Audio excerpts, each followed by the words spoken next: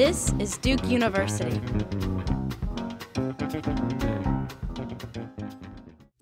A close-knit circle of British artists and intellectuals produced provocative views on money, gender, and beauty. They were considered radical by their early 20th century contemporaries. Called the Bloomsbury Group, a handful of them became defining figures in their fields. The writer Virginia Woolf, economist John Maynard Keynes, novelist E.M. Forster, and biographer Lytton Strachey. 100 years after the Bloomsbury Group began meeting, a year-long program at Duke revives the group's perspectives with an exhibition of Bloomsbury art, talks by Bloomsbury scholars, and conversations on Bloomsbury ideas. Professor Crawford Goodwin is the program's organizer. He explains why Bloomsbury was controversial in its day and what lessons it has for us today. The question of how you should live your life. The Bloomsburys first became intrigued with this question when they went to Cambridge, or the original group, and they had their lives all planned for them by their parents. And they suddenly discovered that there were big questions about that, and working together, they settled on a kind of personal social philosophy. I think the effects of Bloomsbury on our society today are more reflected in the contributions of individuals. I think there's a great opportunity to make more of them as a community, which is the way I see them. But Virginia Woolf and E.M. Forster helped to revolutionize the modern novel, so we certainly see their impact there. Most modern biographers would say Lytton Strachey revolutionized the writing of lives of people.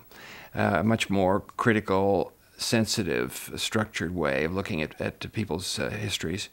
Certainly Maynard Keynes' macroeconomics is still the subject of much debate, and at times like this, when we may be entering a recession, his ideas become much more relevant. These people were all what we now call public intellectuals. They weren't scholars at any university.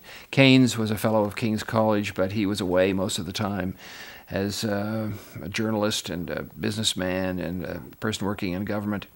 And so they didn't talk about these questions in the way a scholar would.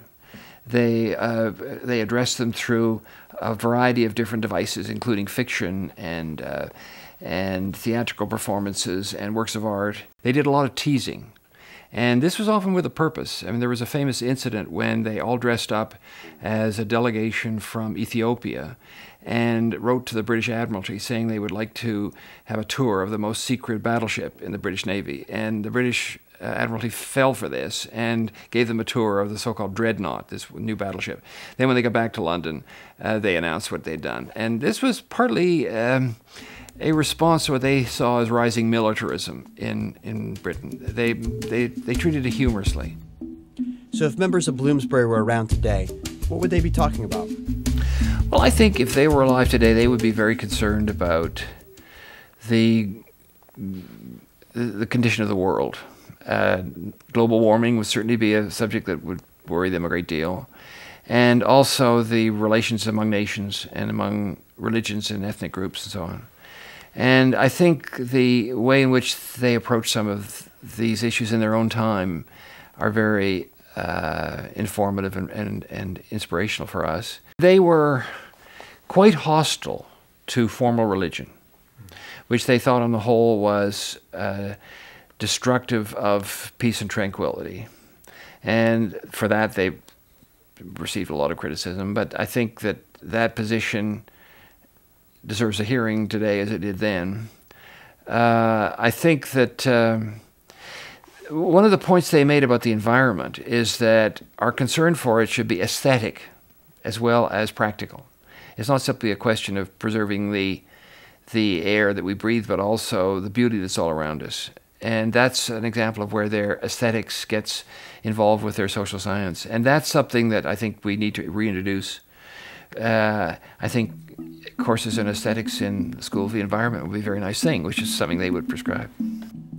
Okay, but why celebrate Bloomsbury here at Duke? Well, we have at Duke the good fortune to have a very imaginative and creative set of leaders, in my view, at the moment. And we've gone to as many parts of the universities we have time for and can think about and said, would you like to do something related to Bloomsbury? And we've raised a little money that's necessary to make this happen, but it hasn't been all that much. And we've had extraordinary response from all sorts of centers and departments, and particularly the Alumni Association, which is going to put on this Duke in Depth event, which I think will be probably the most important gathering on Bloomsbury ever in America that I know about. Well, I think among students, the most important impact I hope Bloomsbury will have on them is the need to reflect very seriously on how you'll spend your life, and the way in which you can use your mind, your brain, what they call the imaginative life, in the time that you'll have available when you're not going to be working, which will be a substantial part of your life. Among the faculty, I hope that it'll show them a new kind of interdisciplinarity, not the kind that we're most familiar with, which is sort of a cobbling together of disciplines, but how, for example, storytelling, essentially fiction, can really contribute to our understanding of things. I think this is one of the most important messages that comes out of Bloomsbury. And the arts as well. I mean, they were engaged in inquiry, and this is inquiry in the arts and the humanities as well as in the social sciences and sciences. And they all were trying to understand things better. And if we could engage our arts and humanities in these areas of inquiry, that would be a major contribution. This is not going to happen in 1 year, but if we can, leave this idea in people's minds, so much the better. Produced by Duke University. Online at duke.edu.